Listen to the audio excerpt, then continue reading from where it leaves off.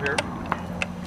This is the 10-shot Cobb 50. You can see that's got this little magazine. I don't know if they make mag pouches for these yet, but I'll probably have to get one. And so, and a bolt action, 10 rounds. Climb in behind this thing. Safety on. It's got a 12-pound trigger that you're told not to mess with, which is probably a pretty good idea. And I'm just going to get in behind this. On a 50 or any of the really heavy recoiling rifles, make sure you get forward pressure into the bipod. Your shoulder's leaned into it. Grab with your right hand nice and firm and pull back into your shoulder, and then lock everything up with your left arm. You want to roll with the gun when it goes off. This gun is a 50, really doesn't have a lot of recoil, which is kind of nice. I mean, it moves you maybe an inch or so, if that. It moves everything else around you, though. So, let's see how this thing does.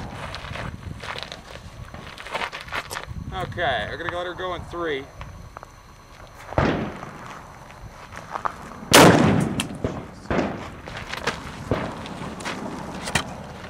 That's a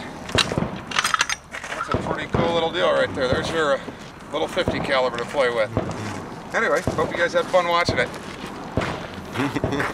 Alright, we got Mike Shapiro, and this is a Cobb 50. It is a 10-round bolt action. I put a Trijicon TA11 on it. He's going to go for a headshot, only 75 yards, because we got kind of a limited thing here. So I'm going to back the hell up, because this thing, it's a little loud. Let's see how he does. Wow! It even knocked the toolbox of I think the hole is right on the bottom of that little A box on the line.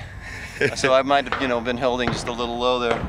Okay, well, clear out the gun. This is a bolt action. It's on the left side of the gun when you actually cycle it. Left-handed there. It's like a tree falling over. Where's that thing? There it is. Here, let's go take a photo of you with your 50 caliber hole. I should make you haul it down there and back. All right, well, let's see how he did here. Coming on up. The hole in the A zone in the body was actually mine, just seeing if the Trijicon was even on. So he had to hold on the neck there because it's hitting just about 3 inches high.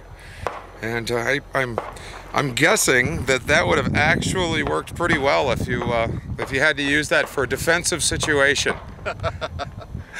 Yeah. I don't really care what armor you're wearing. That's going to do a good job.